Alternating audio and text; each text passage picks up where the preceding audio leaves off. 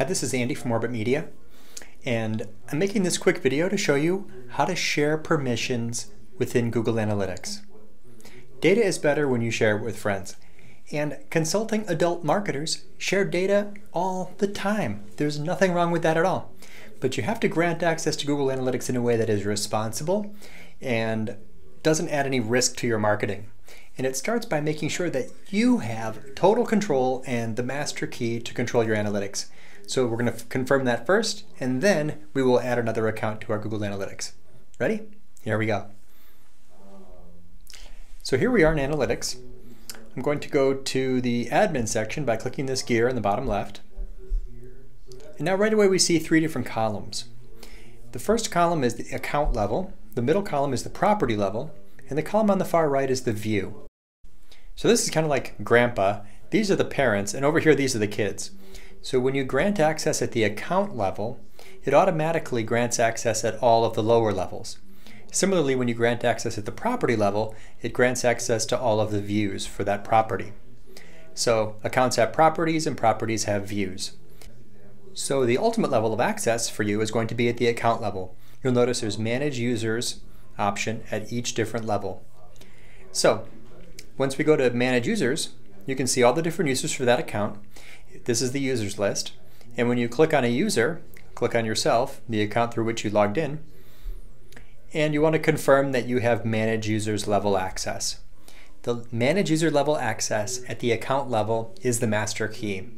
It means that you can add other people, you can remove other people, but you need to be careful who else has this level of access, because anyone who has this can remove you.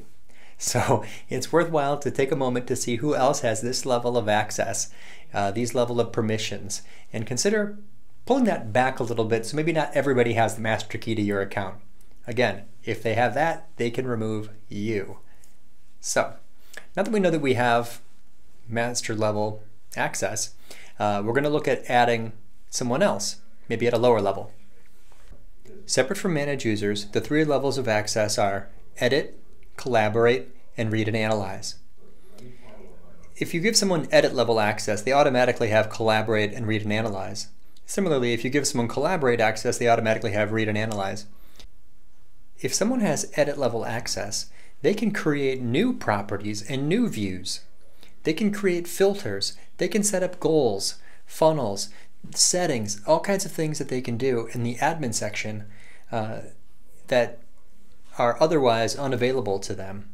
If someone has just Collaborate level access, they only really can configure reports. They can make dashboards, they can create saved reports, they can create segments. Read and Analyze level, that's basically just looking at reports. You can't really do anything that can be saved. I don't think there are any save buttons at all if all you have is Read and Analyze level access. So with that in mind, every user in Google Analytics has certain permissions at certain levels. So the highest level is Manage Users level access with edit permissions at the account.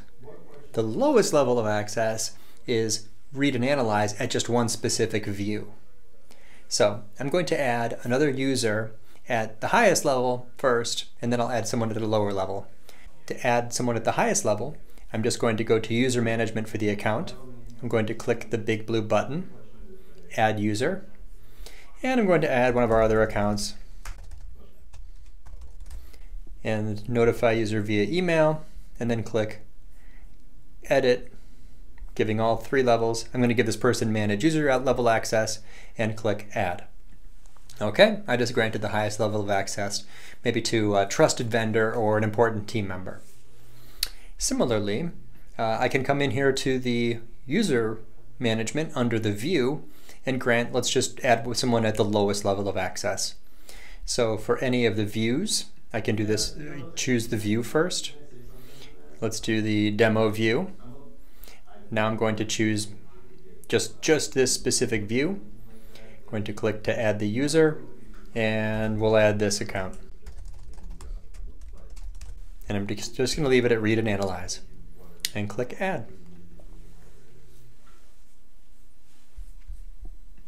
That's it.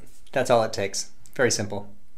We just granted manage user level access at the account level for a very trusted partner or important team member, And then in just a few clicks, for a specific view, we added just the read and analyze level. That's how to grant someone permission to access your Google Analytics. It will notify them via email. You can add anybody at any email address as long as that's registered as a Google account. It doesn't have to be a Gmail account. And it will notify them via email.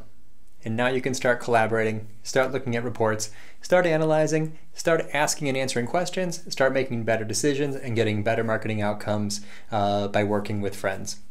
Hope this was useful. We'll keep making more of these. Thanks again, and if you like this, we'd be grateful if you shared it with someone else. See you next time.